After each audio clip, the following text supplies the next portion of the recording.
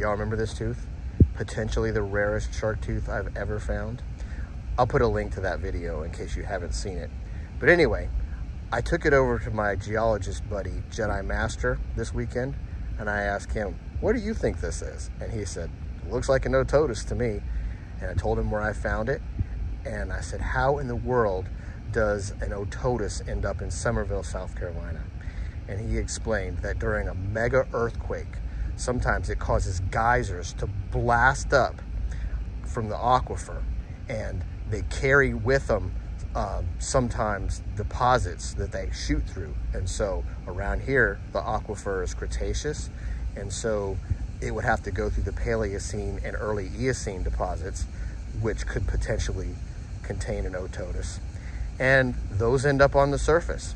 And guess what? This was really near the fault. And so there's confirmation that this is an Otodus.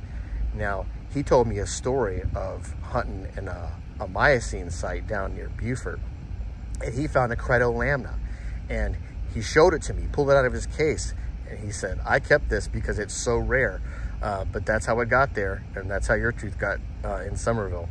So this is 100% an Otodus, and it is absolutely the rarest shark tooth I ever found. And Otodus obliquus from Summerville, South Carolina.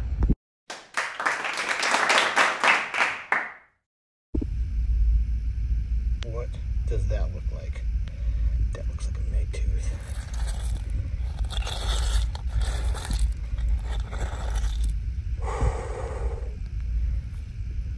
That's a big one. Was not expecting one like that.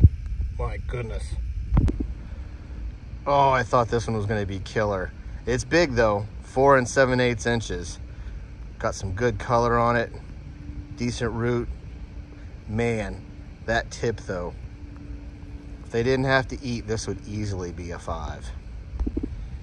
Right at 3 inches on this megalodon tooth. First thing I saw was that broken root, so I didn't film it. Probably could have, but oh well, maybe next time. Good colors on it though. We'll count it towards the total.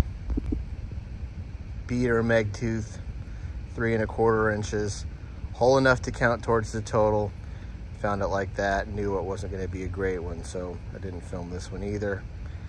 Still got some of those shells on there, so you know this thing was sitting at the bottom of the ocean at one point. Of course, you know, this was a shark, so it was sitting at the bottom of the ocean on multiple points. But look at that oyster mark right there on the back. Isn't that cool? Massive Angustiden. Oh, what could have been. This thing is right at 4 inches right now. If it didn't have to eat, probably be 4 1/4. Missing that cusp over there. Roots all eaten up, but look at those serrations. Still really sharp. Always love finding the big teeth. Dug that one out. Not too bad. 4 1/4 inches on that megalodon tooth. Real nice color, just worn like most of them are. It happens, they get tossed around in the waves and then the sandblasted in the rivers. So it's amazing that any of them get to a hole. Got a good root, you can still see some serrations.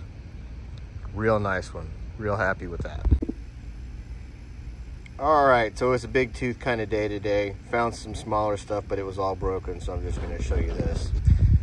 Got 4 more megs from Sloth Party, bringing the grand total up to 130. Awesome, unprecedented for any land site I have ever been to.